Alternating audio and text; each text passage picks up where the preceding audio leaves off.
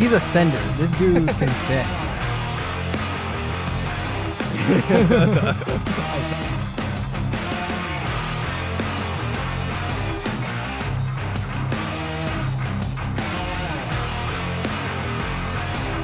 Can't wait to get this video, guys. Done. Get done.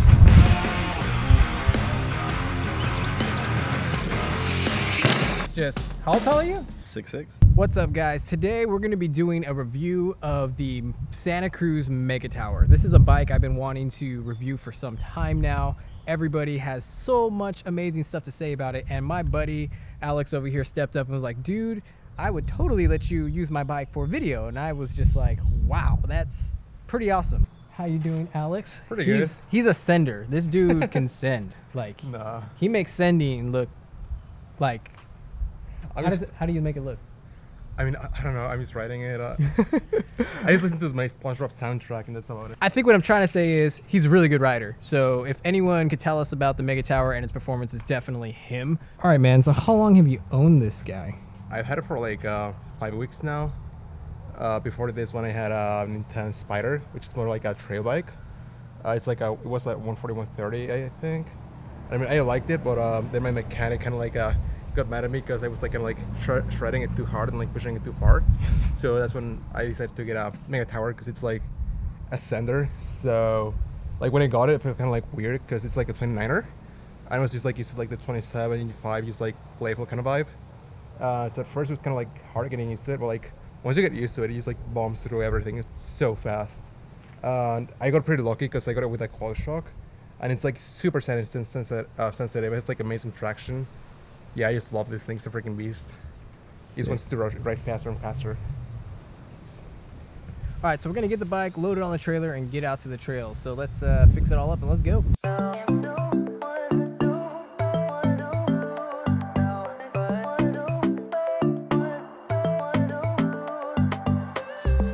And if anybody's wondering, I always get comments in the comment section about, hey, what kind of rack was that?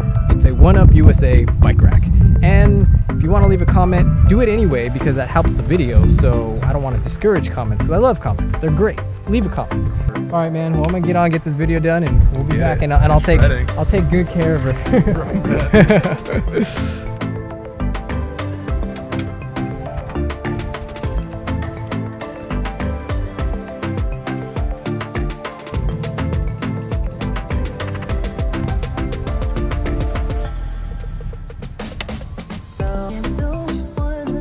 Alright guys, so it is a sunny day today. I totally forgot my glasses. I'm like dying right now with the sun beaming down my eyes, so forgive me for that. But alright guys, so today I'm gonna get out on this bike. I'm actually gonna probably be meeting my friend Julian. We'll see if he shows up. I don't know. I believe Julian will be showing up from TallManOnBike, and because he has a Santa Cruz Megatower as well. So a lot of times you guys tell me, like, you know, it's kind of nice to get a review, like a long-term review from somebody. And unfortunately, I'm just unable to give a long-term review because I'm unable to hold these bikes for that long. So, but Julian will be here today, and he's had the bike for about 2 years. So I'll be able to kind of he'll be able to kind of share with you his thoughts and everything from like the long-term perspective, and I'm going to give you the initial perspective if he shows up. I'm hoping he does, because that would be really epic. So I'm gonna get all suited up right now. We're gonna get out on the trail, and I'm gonna kind of warm up and do all that stuff, and I'll have gimbal footage and do all that, and we'll discuss and talk about it, and hopefully we'll see Julian soon, guys. So can't wait to get this video, guys, done. Get it done. All right, everyone, so Julian decided to actually come, and the reason why he's called TallManOnBike, because, you know, check this out. It's just, how tall are you? 6'6". He's 6'6". I'm 5'6". He's literally a foot taller than me, so that's what's going on here.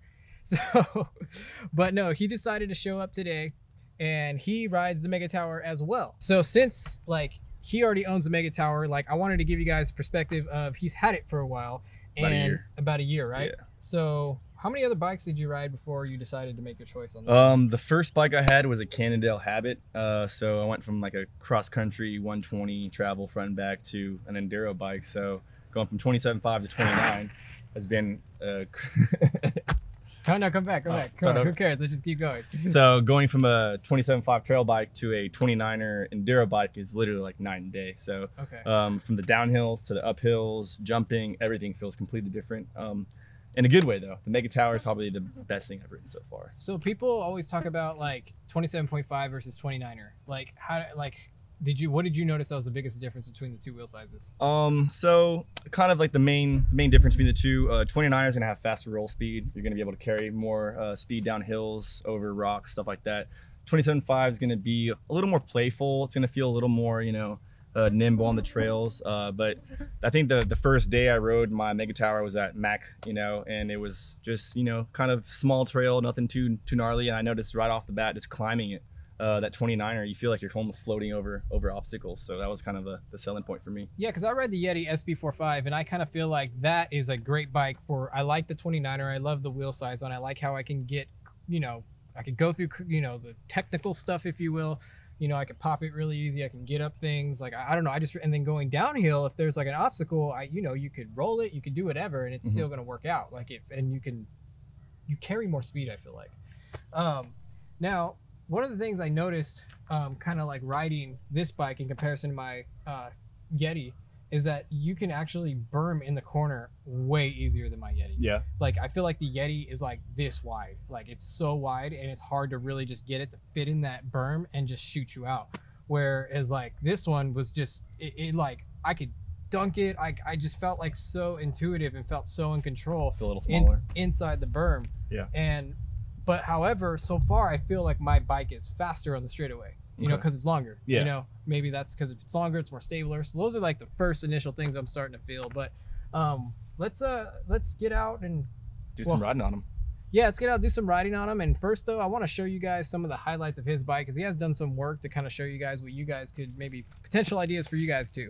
All right, guys, just want to let you guys know that my buddy Julian has a YouTube channel, and that's why I call him TallManOnBike, because he has a YouTube channel. And since he's had the bike for so long, guys, he's going to be active in the comment section when this video posts live.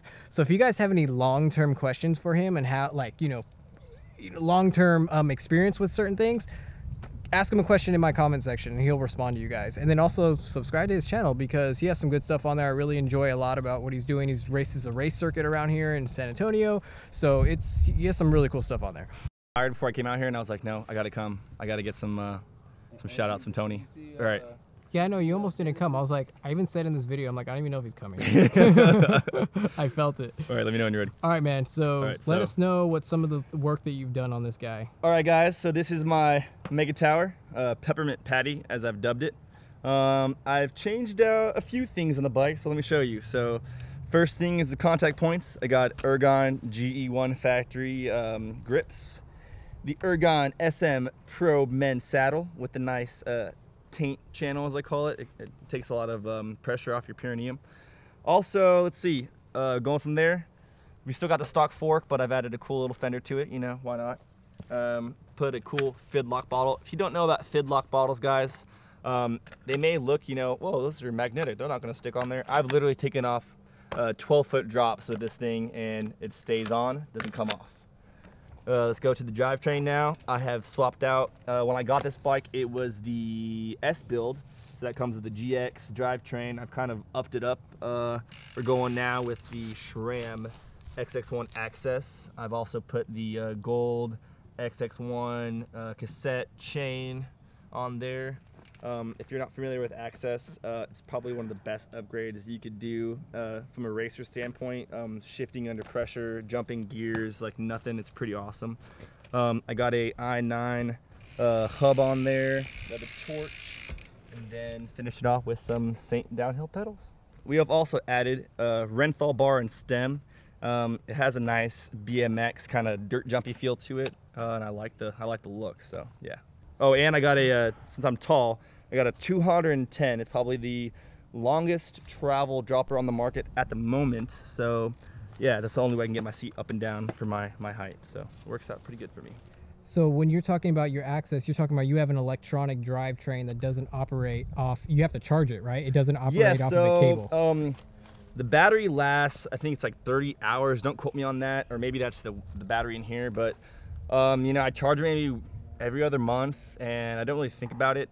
It hasn't seemed to be a problem, and I think the battery and the shifter is like 30,000 hours or something crazy like that. So don't quote me on that again, guys. I'm not sure. Go ahead and look at the description down there. I'm not sure, but yeah, it works out really well. I mostly got it for racing. I read that, you know, you can go into a flat corner, be in the last gear and jump 4 gears up and then speed on out, and it's done just that. Incredible technology that they're coming out these days. I highly recommend getting your hands on some SRAM Access and trying it out.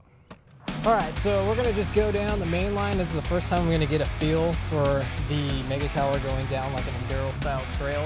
Let's Megatower. Let's Megatower, bro!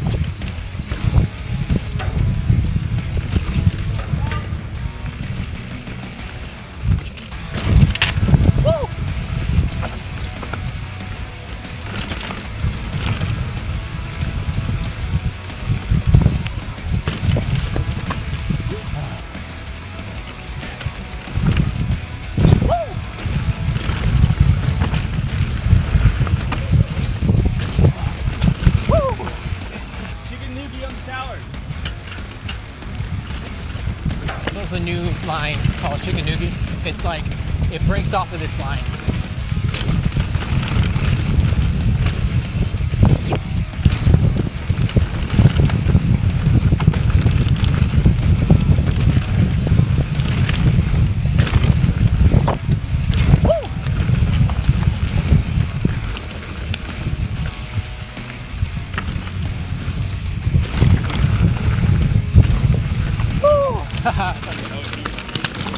That was so fun. So one of the things I noticed that's different from my bike is that it's way more nimble in the corners. Like I could definitely berm a lot better, way more control in the corner.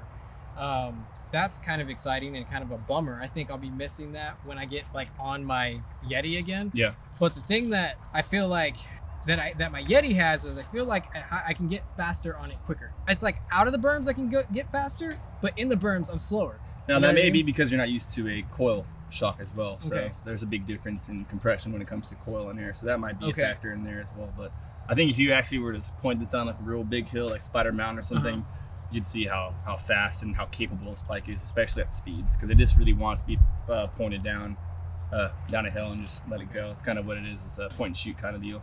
So what, I mean, yeah, because this is my first time riding a coil. I've never ridden a coil before, so that's completely new to me.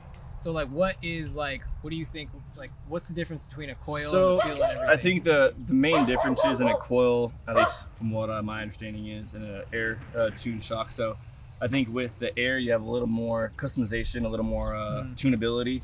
The coil, you know, the spring is going to be rated for, you know, certain weight. So if you want to go and change out some stuff, you're going to have to change out the coil, the spring itself. When I rode a Megatower with the coil, it felt like when I went to do any kind of like jumping or anything, and that it was going to keep just sagging down. And like I said, I guess it's just something I'm not used to yet. So that's something I also want to try out, is to play with this bike a little more with the coil as well. So yeah, I think it's cool that you can run both type of systems on this bike. And I'm glad to see that you were able to fit a water bottle cage on there. Oh yeah. Because I was like thinking, I'm like, oh no, I can never ride this bike because there's no water bottle cage, and you seem to have fit one just fine. Granted, yours isn't an extra large?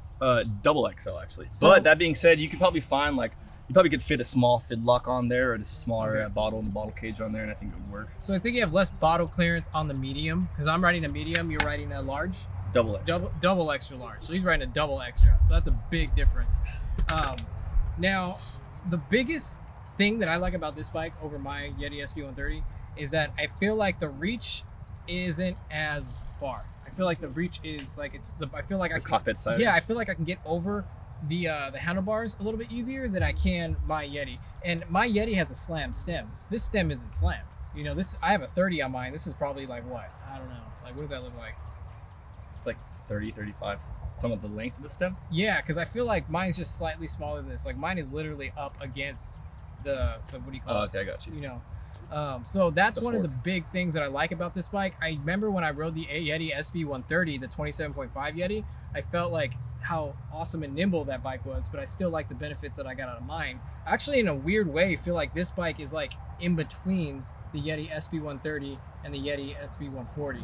Like, I feel like it's a 29er, but you can get happy on it. Yeah, it doesn't pedal like a 29er. It doesn't ride like, it rides like a BMX bike almost, per se. Yeah, I feel like this bike is definitely more nimble and agile like a 27.5 than my 29er, which feels kind of like longer, like in like a monster truck, if you will. And that's the VPP suspension. They did a really awesome design. So you still got that awesome travel, but you really have that good small bump compliance when you just want to go on, you know, do some pedaling. It climbs really well. I mean, this bike can do it all, and you would never think it has 160 mil front and back of travel. So it's 160 front, 160 rear. Yep, wow, that is insane. Now that I think about that. But it doesn't pedal like that. Yeah, because I feel like it's super like nimble and agile, you know, in a sense. I do feel like it's heavier. I do feel that. I feel like it's a heavier bike than mine. My bike definitely feels lighter, but it's definitely way more playful than my Yeti, for sure. Oh, yeah. So